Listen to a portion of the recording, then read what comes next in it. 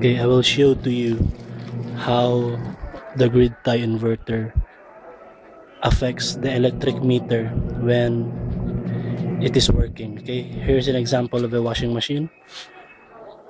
Yeah, the washing machine is running now, and you can see that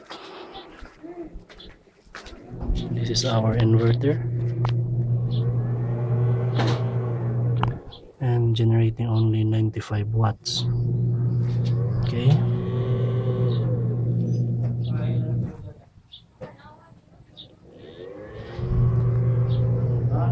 $96.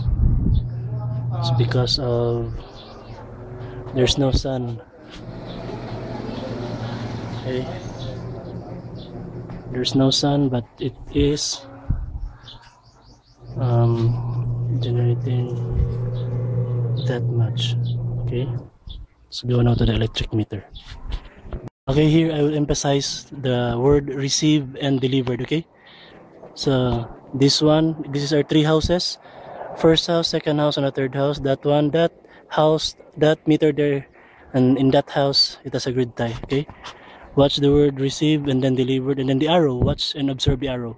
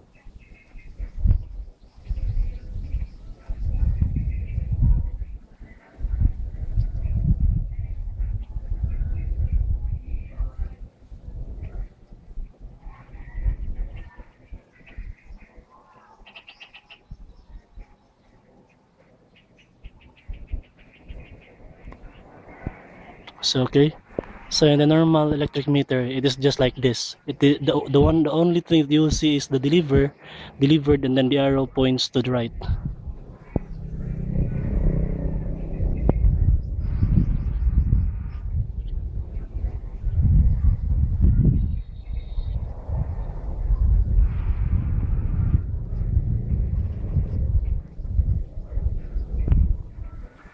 But because there is grid tie installed, and the grid tie is working, and the washing machine is working, and it's doing its job, so you will see delivered and then received.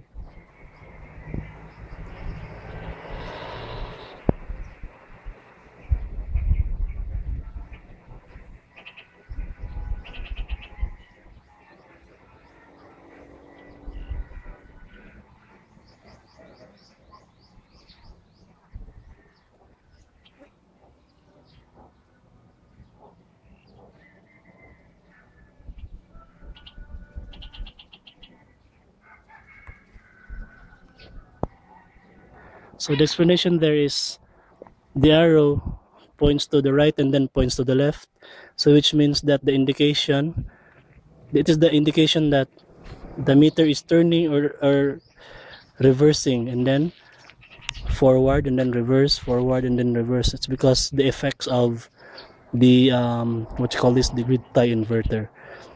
So it is clear to say that if you have grid tie inverter, then you could really save power, because you are generating power from your house through solar systems. Okay, so if you see the word receive, then it means that your meter is running backwards.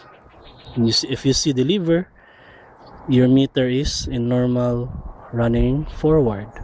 So that's it, and that's the explanation of the grid tie system in our house. Thank you YouTube. Thanks for watching.